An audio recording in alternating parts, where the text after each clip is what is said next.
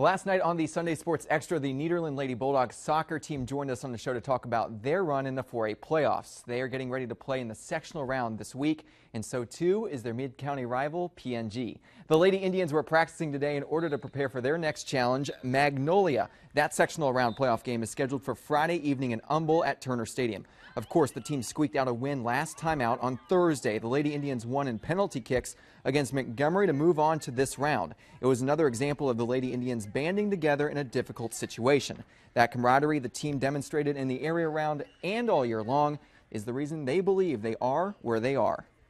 I think something PNG can brag about is we don't try to focus everything on one player. We really do focus on working together as a unit and focusing on team chemistry.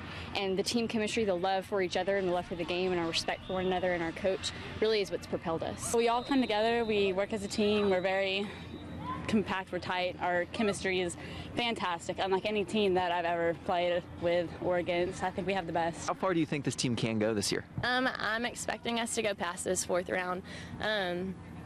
I know that our sophomore year was a big challenge being Brenham for the first time, and so our main focus is just to get further than we've been before. It's everybody's dream to go to state, and I want to make that come true, but I want to focus on Magnolia, so that's our next step.